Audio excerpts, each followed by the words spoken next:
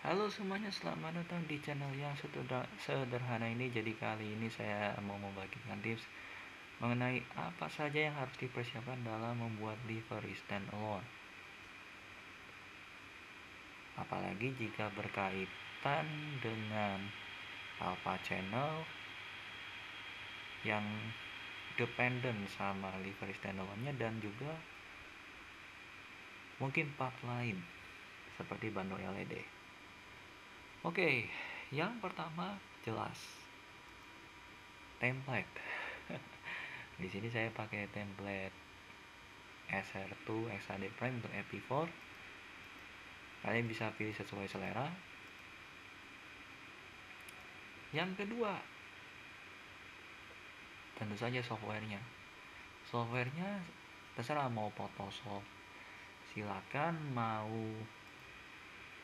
Corel Draw terserah. Cuma di sini saya pakai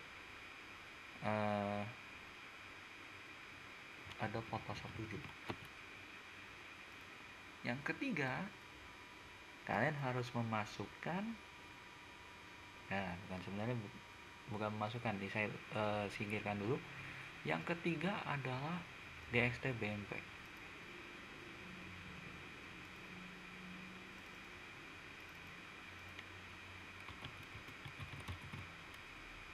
Oke.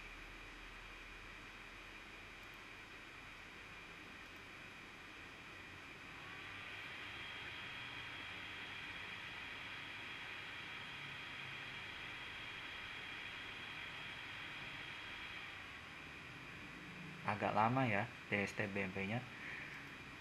Serta karena saya tidak bisa simpan via Photoshop ini, saya tunjukkan ya. Kalau misalkan pakai ini, kayak ini kan hasilnya error. Saya tes dulu ya. Tes.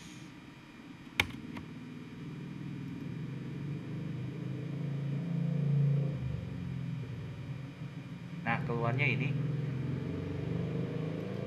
Kalian sebaiknya saya punya paint.net. Jadi itu software kalau misalkan kalian pengen tetap ngubah jadi DDS kalau kalian nggak bisa nyimpen via Photoshop. Oke, jadi tadi tesnya nggak ada ya, nggak ada tadi tes .dds ya. Saya tunjukkan seperti apa paint.net. Nah, seperti inilah paint.net nya. Ini untuk mengonvert dari JPG ke DDS, mirip seperti di Adobe Photoshop ini.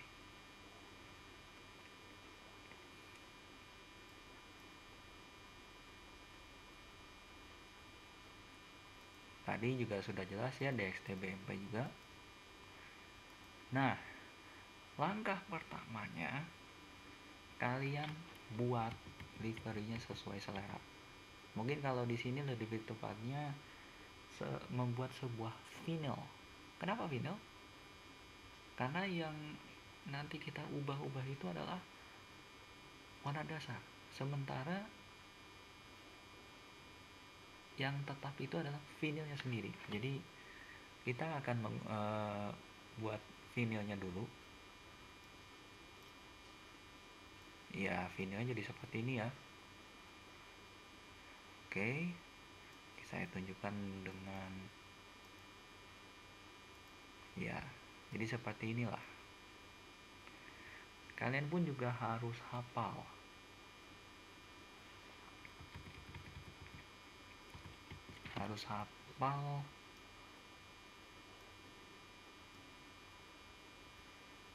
fungsi dari daerah yang diarsir. Misalkan ini sebagai plat nomor, ini sebagai spion, ini kalau nggak salah temennya AC yang di atas itu yang biasa dibuka, atau mungkin ini pintu darurat atap ya. Kemudian ini AC-nya, lihat AC-nya seperti ini ya. Terus ini selendang misalkan, dan lain sebagainya. Nah, kalau Kalau saya tadi karena nggak bisa menyimpan via Photoshop, saya bisa tetap caranya gini. Ini saya simpen pakai JPG, saya tunjukin di sini ya. Nah, ini hasil yang sudah saya simpan, saya save dari Photoshop ini. Oke. Nah, satunya kan kita mau buat livery standalone. Mungkin lebih depannya vinyl standalone kali ya, harusnya ya, lebih tepatnya kita buat satu lagi. Jadi di sini saya buat dua istilahnya dua bagian. Nah, yang satunya seperti ini. Nah, ini si masknya ya, atau kita nyebutnya sebagai ya bagian yang tidak berubah nantinya. Jadi kalau kita mau membuat vinyl standalone, vinylnya itu nggak boleh ngikut berubah saat nanti customization di dealer atau waktu kita mau ganti warnanya, mau ganti warna dasar. Jadi supaya ini nggak ngikut. Serta satu lagi, karena ada alpha channel, kalian bisa sebaiknya membuat dua file .psd. Jadi yang satunya itu satu untuk membuat vinyl standalone, satunya untuk membuat alpha channel. Atau kalian mau menyatukan juga nggak apa-apa sih sebenarnya. Bisa disimpan dalam format JPG atau langsung DDS. Cuma kalau saya simpan dalam JPG dulu karena nyimpen sebagai DDS via Photoshop ini error.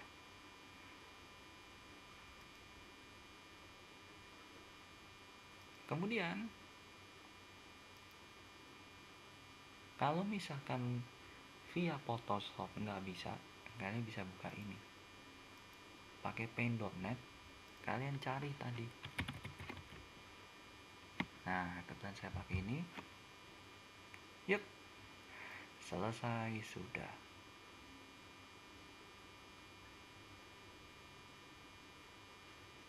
Kalian bisa langsung simpan save as. Saya pakai ini. Nah, ini kebetulan ada format DDS.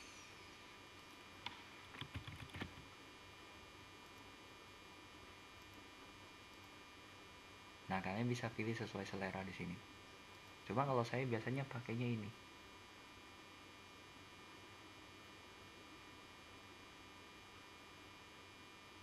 Tapi saya belum pernah nyoba kalau pakai BC7 sRGB DX11 ini, saya belum pernah pakai karena ini sepertinya nggak ada di Photoshop ya, nggak ada di NVIDIA DDS plugin mungkin. Nah, kalau sudah, buka di DST BMP. Nah, yang ini merupakan si vinyl standalone yang sudah kalian buat. Dan yang satu ini alpha channelnya merupakan part putihnya. Part putih saya tunjukkan ya. Saya tunjukin part putihnya yang satu. Nah, ini part putihnya. Begitupun juga dengan si alpha channelnya itu. Oke. Kalau sudah, saya lupa satu bahan lagi sebenarnya, yaitu ETS2 Studio. ETS2 Studio. Oh ya, saya lupa. Tergantung dari versi berapa kalian memainkan ETS2-nya. Misalkan versi 1.30 berarti sebaiknya ada mipmap. Tapi kalau misalkan versi lain mungkin seperti 1.35 atau 1.36, pakainya no mipmap. Oke. Nah, kalau sudah, ikuti saja caranya seperti cara membuat livery metallic standalone.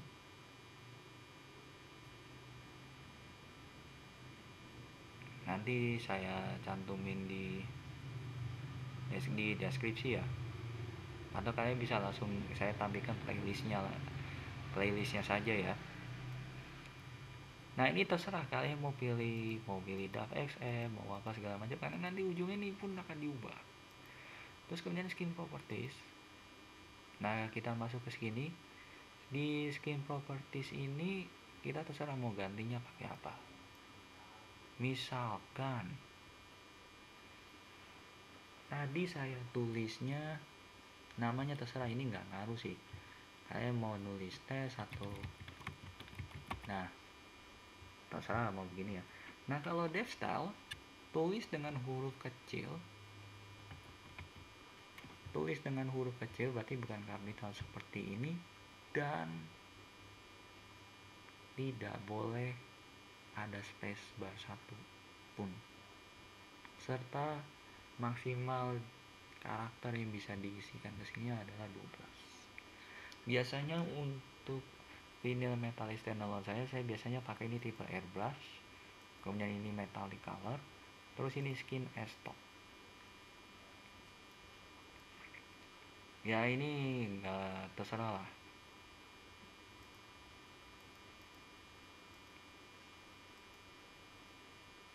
Nah ini switchable kabinnya saya ganti all. Terserah ini mau untuk space saja, mau untuk apa terserah. Nanti pun juga akan diubah sebenarnya.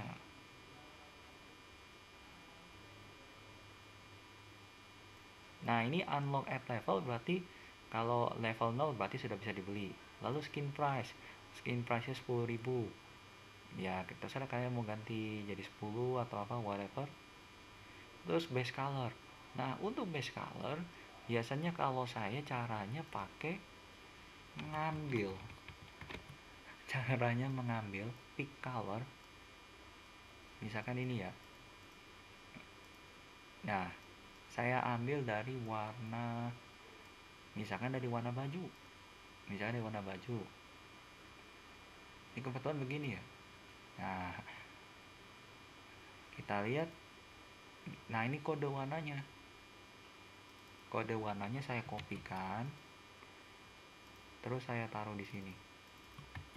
Nah kalau kayak gini aja, nanti ketika ekspor ini balik lagi angkanya ke 0. Makanya diutak-atik sedikit set untuk mengonfirmasi aja sih. Nah terus isinya kalian upload skin yang kalian buat dan udah dalam DDS tadi, harus sudah berisi apa channel juga.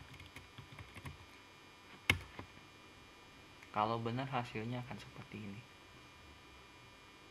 tapi kalau salah kalian harus ulang lagi. Skin mask nggak ada. Kenapa? Karena tadi saya tidak milih mask. Workshop icon terserah, saya pilih use default aja biar lebih enak. Metallic option pun sama, ini flip dan flagnya.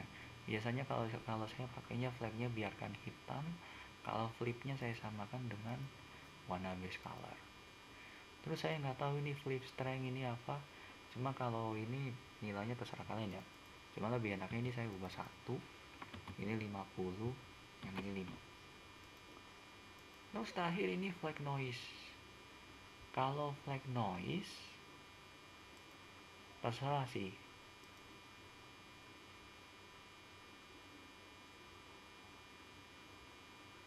Terserah kalian mau pilihnya yang mana, nanti juga akan diubah di pad. Oke? Nah, sekarang saya buka.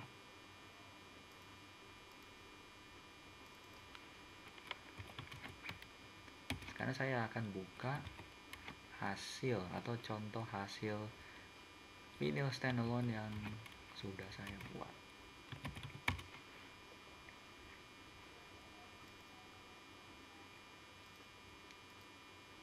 Oke, kita dari dev ini. Nah, sebenarnya masih belum selesai.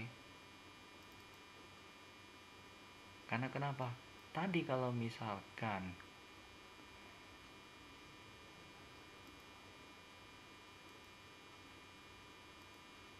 skin internal name-nya saya ganti, misalkan ini ya, saya ganti seperti ini, cuma hurufnya kecil semua ya. Lalu base struct-nya saya ganti DAV-XF105, maka akan keluarnya jadi seperti ini.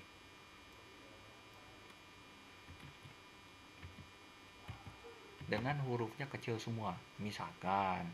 Atau mungkin ada yang saya ingat itu Scania.streamline gitu. Ini yang harus kalian ubah.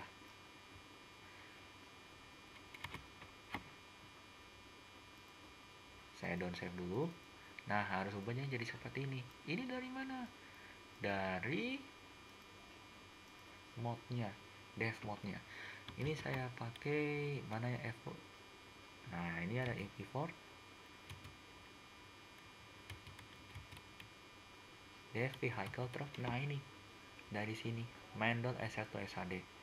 Misalkan kayak yang EP4 SR-2 itu Scania.jetbus SHD, berarti di sininya harus ganti jadi Scania.jetbus SHD. Oke. Kemudian kalian ganti metallic script flag-nya, karena di sini awalnya metallic script flag-nya false, kalian ubah jadi true di sini. Serta saya pernah kejadian gini, tadi sewaktu di ETS2 studio saya ininya nggak ngubah sama sekali, saya cuma kopas doang. Yang akan terjadi adalah harusnya kan base color angkanya sekian, ini jadi 000 semua. Itu yang terjadi. Makanya tadi saya utak-atik, saya naikkan turunkan gitu, supaya dia mengonfirmasi. Jadi saya hanya mengonfirmasi, oh warnanya ini, kode warnanya begini ya. Lanjut, di sini ada pilihan juga ya,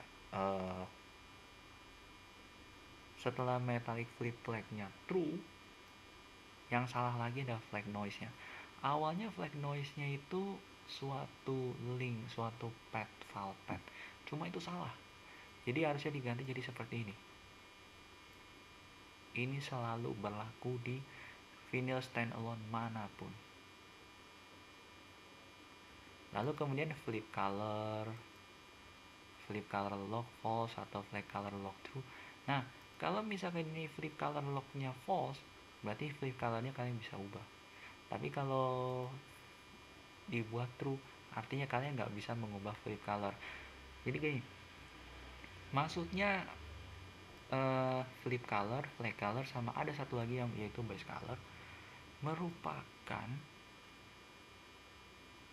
warna yang akan kalian ubah yang formnya itu dalam bentuk 3 kotak ketika kalian memilih vinyl tersebut atau milih livery tersebut. Misalkan kalian ada ini, nah ini base color itu kotak pertama atau persegi pertama sih seharusnya ya. Lalu flip colornya persegi kedua, dan flag colornya persegi ketiga. Untuk alternative UV set saya nggak tahu ini fungsinya untuk apa, cuma saya sebenarnya milih false, nggak tahu fungsinya untuk apa.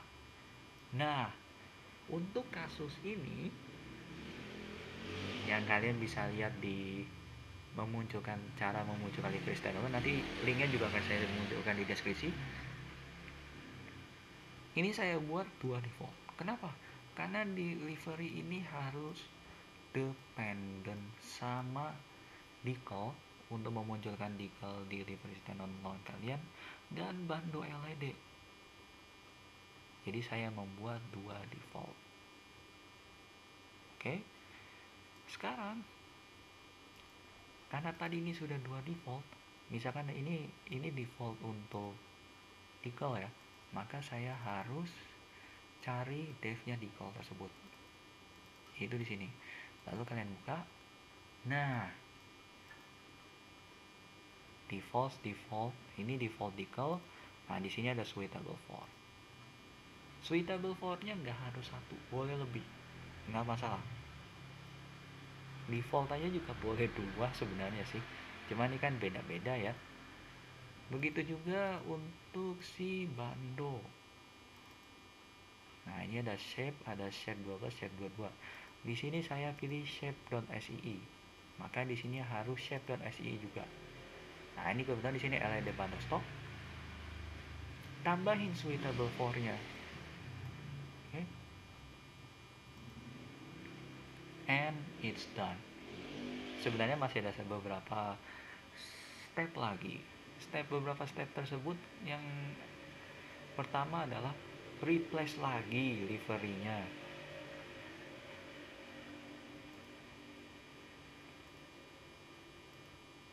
Jadi nah, ini saya replace lagi ke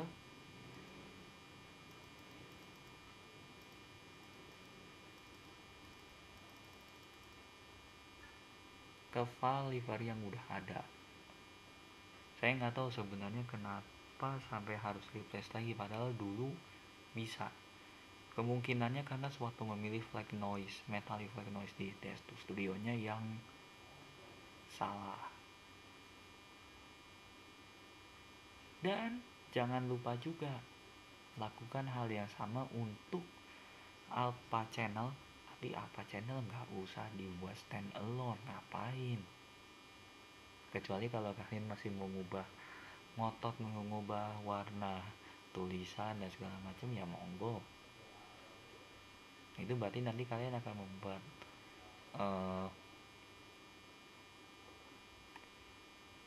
alpha channel standalone sendiri. Nah, kalian juga bisa melakukan hal yang sama atau hal yang mirip-mirip mungkin langkahnya bisa jadi ada yang beda-beda. Contohnya mungkin untuk mod Z+2 plus SHD, atau mungkin mod Z+2 plus HD, atau mungkin mod lain yang baik mod maupun mod free yang kalian punya. Silakan pakai step-step di sini. Walaupun kemungkinan akan ada beberapa step yang kemungkinannya nggak usah digunakan, tidak usah diikuti. Oke? Ya, jadi kurang lebih sampai sini dulu. Mohon maaf karena masih banyak kekurangan. Silakan like jika suka, silakan share untuk menjalankan dan subscribe untuk memajukan channel ini. Terima kasih sudah menonton.